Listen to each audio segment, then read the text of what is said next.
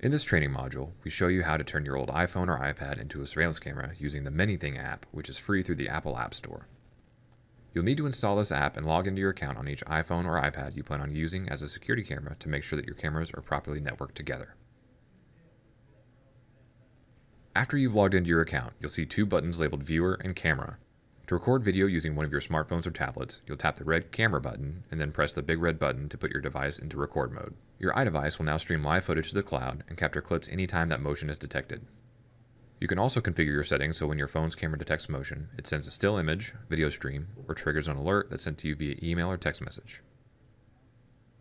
This can be done with an unlimited number of iPhones or iPads, and these clips can be viewed on a separate device by tapping the blue Viewer button on the app's main screen or on the ManyThing website. ManyThing is a feature-rich app that offers programmable motion detection zones to designate areas to not trigger recording, adjustable motion sensitivity to record only what's important, sends immediate notifications to your phone or email inbox,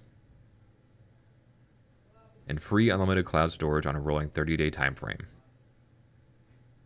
Using an iPhone for a surveillance camera is good for quick security in a limited area. To cover your entire house or office, we offer cost-effective surveillance systems that are iPhone and Android enabled.